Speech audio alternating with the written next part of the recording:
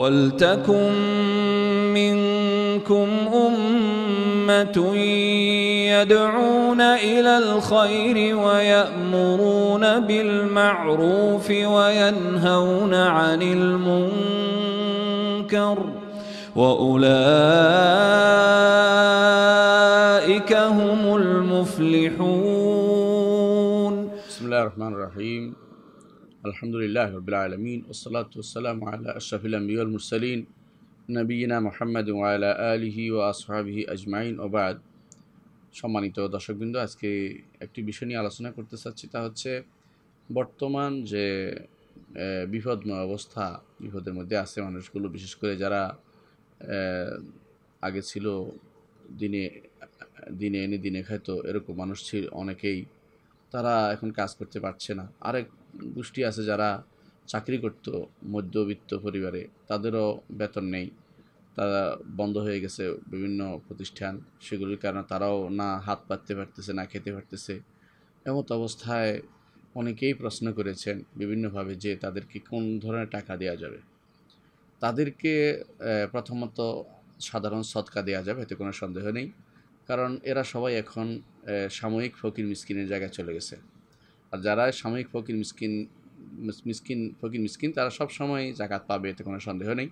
কারণ আল্লাহ তাআলা কোরআনে কারীমে এদেরকেই বলেছেন যে ইয়তীমান যা মাসগাবা আও মিসকিনান যা মাতরাবা, এদেরকে দিতে বলেছেন আল্লাহ তাআলা। ইয়তীম, মিসকিন, যারা ফকির তাদেরকে, যা অভাবী তাদেরকে দিতে বলেছে। অভাব বলতে বোঝায় যাদের যাদের ঘরের সংসার চলে না, এটাই অভাবী, এটা হলো মূল কথা। যাদের আয়ের মাধ্যমে তাদের সংসার চলে না, পরিবার চলে না, তারাই অভাবী। এখন তাদের যদি কোনো অন্য সম্পদ থাকে, তো যা দ্বারা ইচ্ছা করলে তারা চলতে পারে, তাহলে তারা কিন্তু সেটা তারা অভাবী নয়। কিন্তু তাদের যদি কোনো বাড়িঘর থাকে, বাড়ি থাকে যেখানে সে বসবাস করে, এইটা থাকলে এটা বিক্রি করা জরুরি না, মানে এটা থাকলেও সে অভাবী থাকতে পারবে। আর তাদের জন্য অনুরূপভাবে তাদের যদি এমন কোনো বইপত্র থাকে বা এমন কোনো জিনিস থাকে তার ব্যক্তিগত প্রয়োজন, সেগুলি বিক্রি করা জরুরি না। তাহলে বোঝা গেল যে যেটা অতিরিক্ত, হাওয়ায় যে আসলিয়া বলা হয়, মূল প্রয়োজনের বাইরে যেটা আছে, এটা যদি না থাকে কারো, তাহলে সে অভাবী। যদি সে তার পরিবার না চালাতে পারে, তাকে সদকা থেকে দেওয়া যাবে, এতে কোনো সন্দেহ নেই। দ্বিতীয় যে খাত রয়েছে তা হচ্ছে যাকাত। যাকাত থেকে কি বর্তমান অবস্থায় যারা আছে তাদেরকে দেওয়া যাবে কিনা? বর্তমানে আমরা একটু আগেই বলেছি দুই ধরনের মানুষ আছে। কেউ আছে একেবারেই ফকির, যারা দারিদ্র্য সীমার নিচে বসবাস করে, এদেরকে দেয়া যাবে, কারণ এরা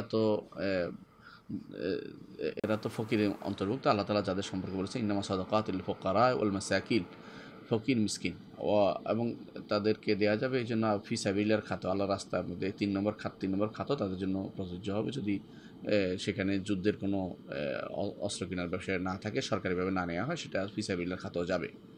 তাহলে তিনটি আলাদা 8টি খাতের কথা বর্ণনা করেছেন যাকাতের ক্ষেত্রে।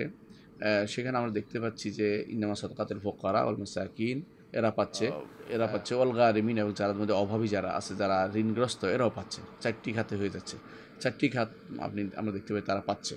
তো এর মধ্যে ফকিররা পাবে, এতে কোনো সন্দেহ নেই। কিন্তু যারা নিম্ন মধ্যবিত্ত, তারা যদি কোনো বর্তমান অবস্থায় হঠাৎ করে বিপদে পড়ে যায়, ধরেন তারা চাকরি ছিল কিন্তু চাকরিচ্যুত হয়েছে, অথবা বেতন ছিল বেতন নাই, অথবা সবই আছে কিন্তু উঠার ব্যবস্থা নেই, এটা নিয়ে যে বিক্রি করে খাবে এরকম অবস্থা নেই, তার পরিবেশ তাকে অনুমোদন দিচ্ছে না, বা লকডাউন করে দেওয়া হয়েছে, অথবা তার সিলগালা করে দেওয়া হয়েছে, অথবা তাকে নিষেধ করা হয়েছে সেটা বিক্রি করতে।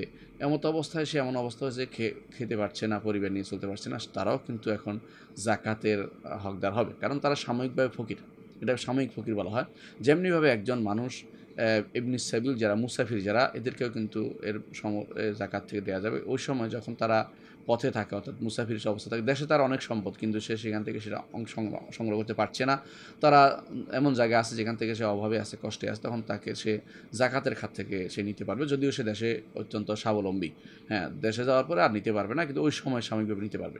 ঠিক বর্তমান অবস্থাতে আমরা দেখতে পাচ্ছি অনেক মানুষ আছে যারা এই অভাবে জর্জরিত হয়ে আছেন, তারা বলতে পারছেন না, হাত পাততে পারছেন না, তারা না খেয়ে থাকতে হচ্ছে তাদেরকে। এই অবস্থায় আপনার আমার উচিত সাধারণ দান সদকা যেমন দিব, তেমনিভাবে জাকাত থেকেও তাদের জন্য যে আমাদের একটা অংশ রাখবো, যাতে করে তারা বর্তমান অবস্থা থেকে তারা মুক্ত হতে পারে। আর এটা অবশ্যই একটা গুরুত্বপূর্ণ জিনিস। জাকাতের বাইরেও কিন্তু আল্লাহ তাআলা আমাদের উপর কিছু দায়িত্ব দিয়েছেন। আল্লাহ তাআলা বলে দিয়েছেন, ওয়াফি আমওয়ালিহিম হাক্কুন মালুম লিসাইল ওয়াল মাহরুম, যে যারা চায় আর যারা চায় না, যারা চায় তো চেয়ে বেড়ায় ফকির, আর যারা চায় না তো যারা আত্মসম্মান বোধের কাছে চায়, বোধের কারণে চেয়ে বেড়ায় না, তাদেরকেও জাকাতের এবং জাকাতের বাইরেও তাদেরকে কিছু দান করতে হয়। আর জাকাত দিতে পারলে তাদেরকে জাকাতের অর্থ দিবেন না, জাকাত ছাড়া না থাকলে জাকাত দিবেন। এখন আরেকটি প্রশ্ন হচ্ছে এখানে যে জাকাত তো রমজান মাসে দেওয়া উচিত, আমরা রমজান মাস তো চলেই আসছি আলহামদুলিল্লাহ, এখন দিতে পারেন।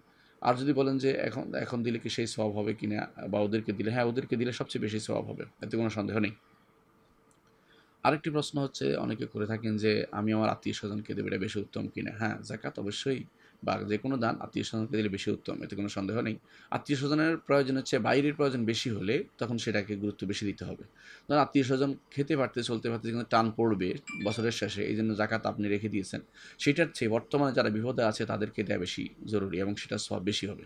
হ্যাঁ, যদি ওদের জন্য রেখে দেন ওই সময়, যে সময় আর বাইরে কোনো সমস্যা থাকবে না, তখন তাদের জন্য রাখাটা উত্তম হবে। তাহলে আমরা চতুর্দিক থেকে আমরা দেখতে পাচ্ছি বর্তমান সময়ে যারাই হাত প্রসারিত করবেন জাকাতের জন্য, জাকাত প্রদান অথবা সদকার জন্য হাত প্রসারিত করবেন, তারা সবচেয়ে বেশি সওয়াবের অধিকারী হবেন। রাসূলুল্লাহ সাল্লাল্লাহু আলাইহি ওয়াসাল্লাম বলেছেন, খায়রুন নাসি আনফাহুম লিন্নাস, মানুষের মধ্যে সেই ব্যক্তি বেশি উত্তম যে মানুষের বেশি উপকার করে।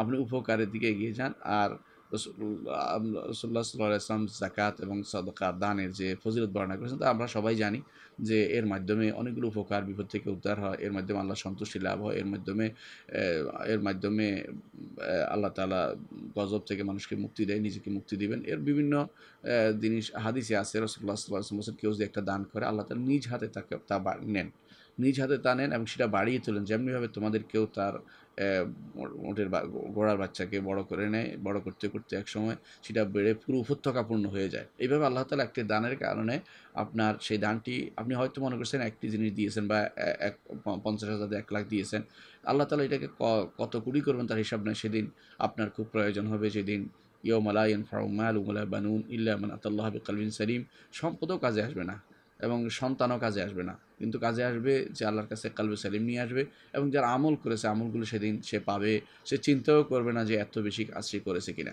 এত বেশি আল্লাহ তাআলা সেটাকে বাড়িয়ে ফাঁপিয়ে ফুলে তুলবেন নিয়তের উপর নির্ভরশীল হবে, নিয়ত দেখে।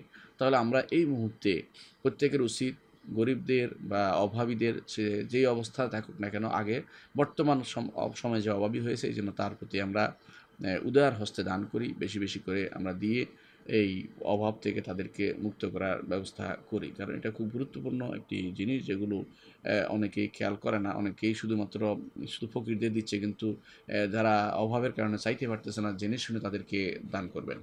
আরেকটি জিনিস এখানে জানা দরকার, সেটা হচ্ছে অনেক সময় আপনি মনে করছেন যে আত্মীয় স্বজনকে জাকাত দিবেন, আত্মীয় স্বজন জাকাত দেওয়া জায়েজ আছে, কিন্তু আত্মীয় স্বজনকে জাকাতের বাইরে সাধারণ দান, যেটা সওয়াবের অধিকারী হেবা বা দান, সেটা বেশি দেওয়া উত্তম।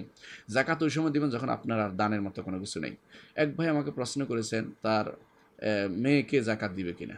আমি আশ্চর্য হয়েছি, তাকে বললাম যে আপনি মেয়েকে জাকাত দিবেন, এত পর্যায়ে সম্পদ আছে, তারপর জাকাত দেওয়ার মতো সম্পদ থাকার পরে মেয়েকে জাকাত দিচ্ছেন, অথচ মেয়ের অভাবে আপনার হাত বাড়িয়ে দেওয়া আপনার জন্য ফরজ।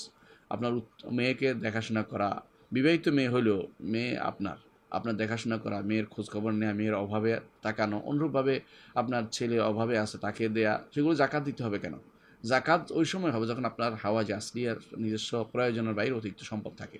সুতরাং আমরা যারা আত্মীয় স্বজনকে জাকাতের টাকা খাওয়াচ্ছি, এর চেয়ে বরং সাধারণ দান দিয়ে আত্মীয় স্বজনকে জাকাতের টাকা বাইরে অভাবী বা এরকম বিপদগ্রস্ত আছে তাদেরকে দান করা আমাদের জন্য জরুরি মনে করছি। আশা করি বিষয়টি আমরা বুঝতে পারছি। হ্যাঁ, ওই সময় জাকাত দিবেন যখন আপনার আর অন্য কোনো টাকা নেই, শুধু কিছু টাকা আছে, এর থেকে জাকাত দিন, তখন দিতে পারবেন। কিন্তু তাই বলে জাকাতের টাকা এটা জাকাতের নেশাব পূর্ণ রেখে দেওয়া এবং এখান থেকে জাকাত দেওয়ার চেয়ে বরং জাকাতের টাকার নেশাব কেটে ফেলে সেখান থেকে মানুষকে দান করেন, কমে যাক, অসুবিধা নেই। আল্লাহ তাআলা আপনাকে বাড়িয়ে দিবেন যদি আপনি আপনার নিয়তের দিকে তাকান। আশা করি বিষয়টি বুঝতে পারছেন। তো আল্লাহ তাআলা আমাদেরকে এই বর্তমান সময়ের এই অবস্থা উপলব্ধি করে বেশি বেশি করে দান, সদকা, যাকাত সব কিছু প্রদান করে মানুষকে বিপদ থেকে উদ্ধার করার চিন্তা করতে হবে। কারো দিকে তাকিয়ে থেকে কোনো লাভ নাই। আপনার আখিরাত আপনি নির্মাণ করবেন, আপনার ভবিষ্যৎ আপনি কাজে লাগাবেন। আল্লাহ আমাদেরকে এটা বোঝার তৌফিক দান করুন, আমাদের সবাইকে কবুল করুন, আমাদের বিপদ থেকে উদ্ধার করুন, আমাদেরকে আল্লাহ তাআলা তার খাস রহমতে দিয়ে ঢেকে দিন। আল্লাহর কাছে দোয়া করছি। আসসালামু আলাইকুম ওয়া রাহমাতুল্লাহি ওয়া বারাকাতুহু।